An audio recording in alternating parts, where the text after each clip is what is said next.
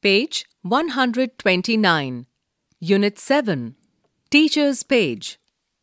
Poem, Topsy-Turvy Land. Story, Gulliver's Travels. Themes: Adventure, Imagination, Fantasy. Poetry. Once children get into the habit of reading poetry, they will find that whether happy or sad, sleepy or discouraged, homesick or pleased, there is a poem to match your mood. Our feelings, thoughts, or experiences have been described by different poets at different times. Poetry is closely related to music, for it appeals to the ear and has a rhythm. Enjoy the rhythm of poetry by singing or tapping your feet. Reading time. In this story, Gulliver is in the land of giants.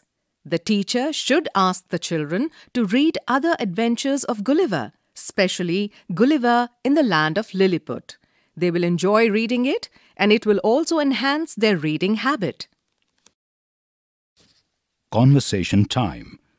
The exercise is on things you do to keep the house neat and normal and not topsy-turvy. Things that are alike, similes. Guess why?